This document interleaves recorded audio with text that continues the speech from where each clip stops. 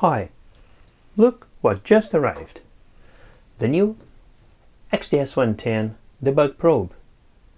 Well, if you're already familiar with the MSP432, the CC2650, the 1350 launch pads, it's nothing new.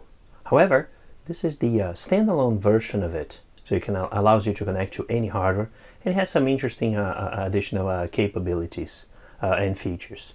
So let's take a look at it in what comes in the box. Basically, well, talking about the box itself, it's comparing to my MSP432 launch pad.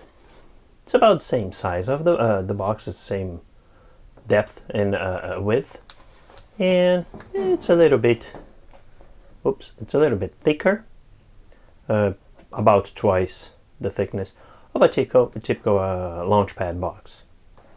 Let's crack it open and take a look at what is inside. Using a small knife, let me go through this. Uh-oh. Hope I haven't destroyed anything.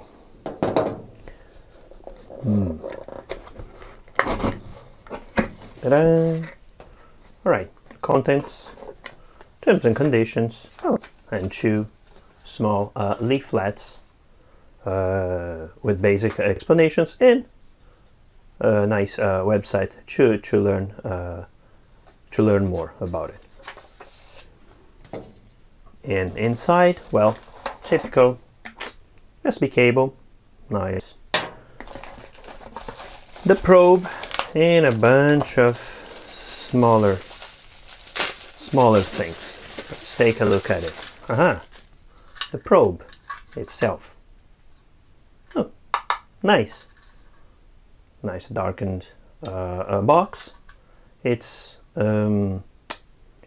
interesting. It has, differently than other JTAG debuggers, it has two cables. One is for the typical JTAG debugging.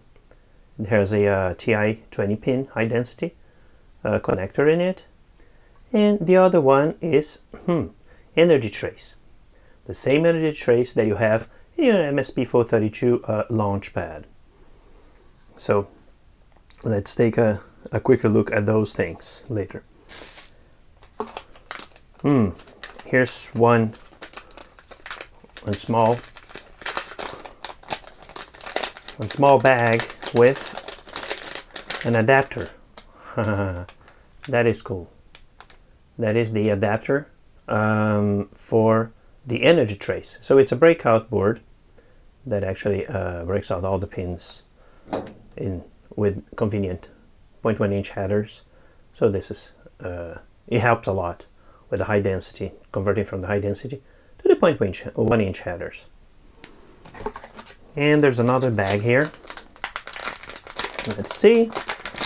This other bag comes with three adapters. A set of three adapters. And these three adapters are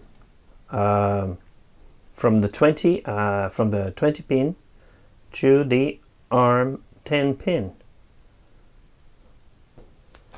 Let's take a look at the other.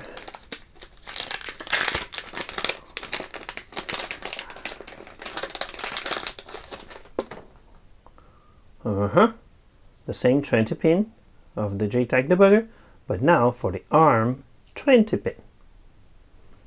Nice. And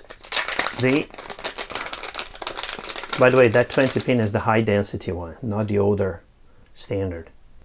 And this is the the 20 pin to the TI 14 pin. Well, that helps a lot. Now you don't have any more problems in actually putting things, trying to decide which board you have, which JTAG debugger you have, and whatnot. So you have it, all the kit here. Pretty cool. It helps a lot in connecting things. Let's take a quicker look, a closer look at the components. Taking a closer look at the probe itself, it is conveniently sized.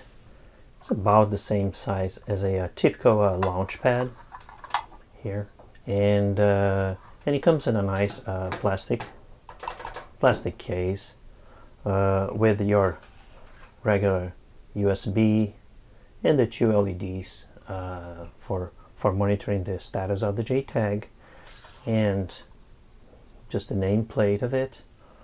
And this is the part where you have the auxiliary cable and the debug cable. The auxiliary cable performs functions not only for energy trace, but also for UART. It has a UART in it, and it also has some GPIO, so you can control things on your target directly from the pod. And the other interesting thing is that in the JTAG is a typical JTAG, but it supports not only JTAG, the 4-pin, but it also supports CJTAG in several modes, and it supports also SWD, the ARM SWD, with SWO trace as well. So basically it's very, very well featured. And the other thing too, physically speaking, is that if you're not using the auxiliary functions, you can remove its cable. If you're not using the debug but just the auxiliary functions, you can also remove its cable. And on the top here, it's just the name of the pod plus an expansion header here. This expansion header is for a future product that extends the dynamic range of the energy trace. The energy trace that comes built in is the same energy trace as the one on the launchpad, on the MSP432 launchpad. Is the energy trace that is fully fledged from the get-go for MSP432 targets.